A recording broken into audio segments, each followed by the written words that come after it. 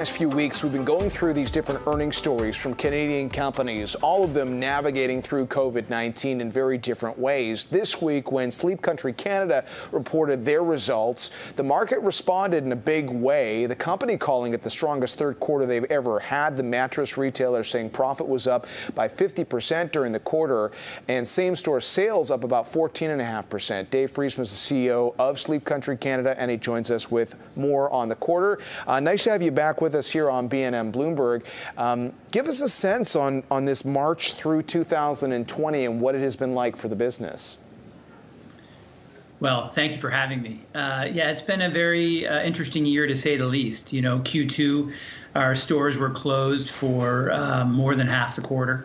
Our e-commerce ramped up significantly. We included a new chat line for people to get expert advice by talking to our sales associates, and we really benefited well from that. Of course, our Endy business was very strong.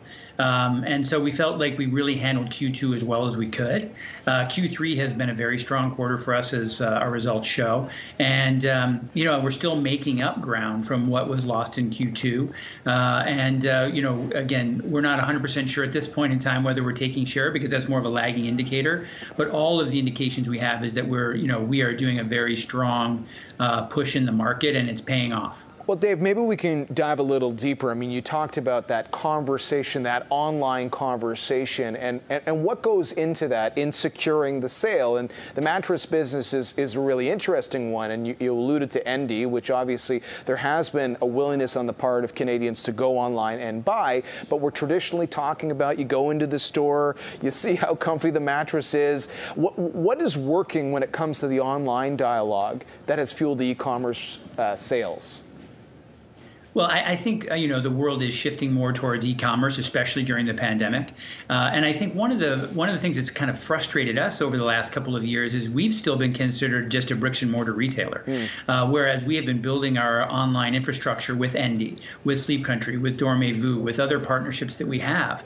And I think it's becoming more known now that we are not just a bricks and mortar retailer. We're the strongest bricks and mortar retailer, but we're also an omni-channel retailer and a strong omni-channel retailer in all fronts. And so, in Q3, just over 18% of our total revenue came from online.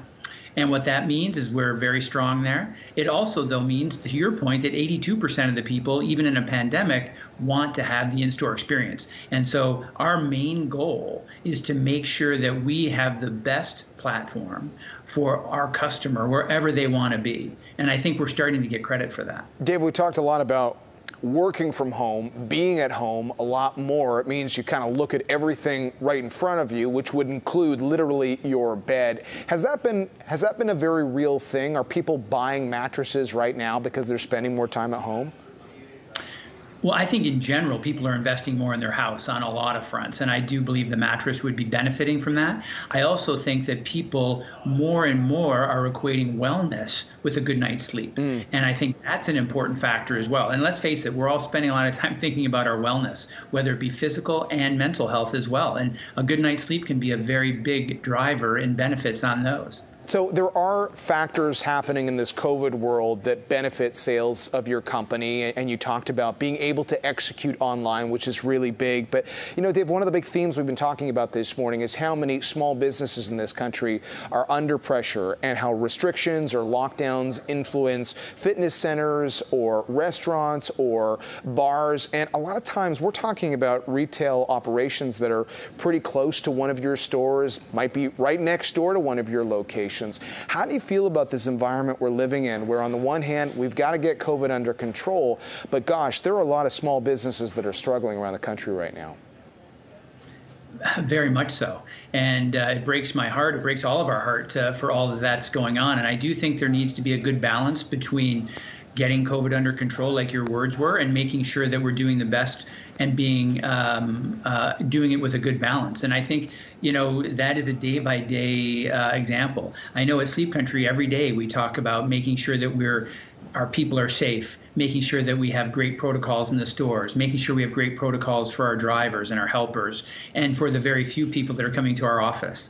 So yeah, it's a very top of mind, and we spend a lot of time on it at Sleep Country as well. All right. When you guys reported your results this week, we also talked about the dividend plans and the plan to reinstate, which early on during the pandemic, we did see a number of players say, look, we got to be cautious with our money. That includes being cautious with dividend payments. Walk us through the conversation that takes place with management and the board on things like a dividend. So, early on, it was really a very easy decision because we were going into an environment we had no idea what it was, and we've been a very prudent company for 26 years, and we will continue to be. And so, at this particular time, we assess. We look at a lot of different factors. We look at how our business is performing. We look at how we've been able to manage cash through this, even when our stores were closed. We look at, frankly, case counts. We look at vaccine information to try and do a good assessment of what the best opportunity is. And we feel that based upon all those factors, reinstating the dividend was the right decision at this point in time. Okay. Give us your outlook when it comes to the overall retail landscape right now. It's not going to be the holiday season as normal, but I think there is still this expectation that the numbers, when all is said and done this year, might be stronger than what some people thought just because of the shift in spending. Maybe someone comes out, they buy a mattress. Maybe they go to a home improvement store to buy something that they wouldn't necessarily buy somewhere else right now. What are you thinking about over these last couple of months for the retail sector in 2020? Yes, well, so for Sleep Country specifically, the leading up to the holidays is not one of our strongest times of year because we're not quickly thought of as gift-giving items, which I think we should probably work at changing. But the fact is, we do have very strong Black Friday and we have strong Boxing Week. But other than that, it's not a particularly strong, it's not the most high traffic time of the year for us. But having said that, like you say, people are investing in their homes, they're investing in wellness, and I think we've been benefiting from that. And so our anticipation is that we will continue to take market share as we're going to be very strong in the market. We are still making up from some pent-up demand, of what was lost in Q2. And, we may be pulling some sales forward, and we don't know what is what on that. But we plan to continue focusing on all three of those. Dave, good to get your insight. Thanks for stopping by today. Appreciate it.